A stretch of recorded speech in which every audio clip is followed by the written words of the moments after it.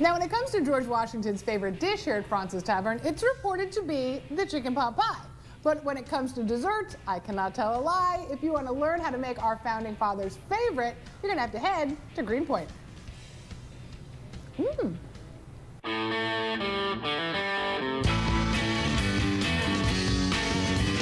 In my opinion, the biggest player in the city's pie scene can be found right here on Driggs.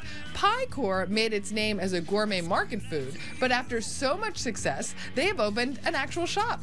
They started off making savory pies, but have segued beautifully into the sweet zone.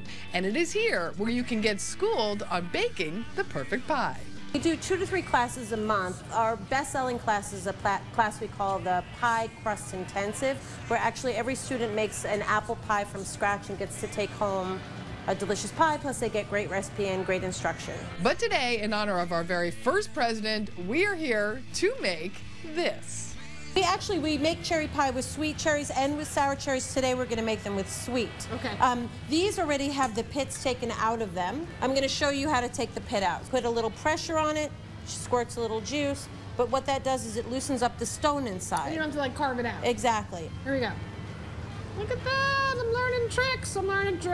Comes right out. Comes right out, people. Put the pit on the side there, bowl goes in the thing. We use 2 pounds of cherries per pie. We actually use organic evaporated cane juice. Nice. It's not quite as sweet as regular sugar, kind of gives a little bit of depth to the pie overall. The next thing that we use is just a little bit of cinnamon. It's like a 1/4 teaspoon. The next thing we have is lemon juice. It's about 2 tablespoons. And our last ingredient is actually our secret ingredient. It's the ingredient you can't tell what it is because it has no color. It has no color. And that is almond extract. So, you know, people always say, do you have rose in this pie, or is there something floral? And it's from the almond. Cheryl filled it up, added her top secret crumble, and after it chilled, brushed it with an egg wash, then popped it into the oven.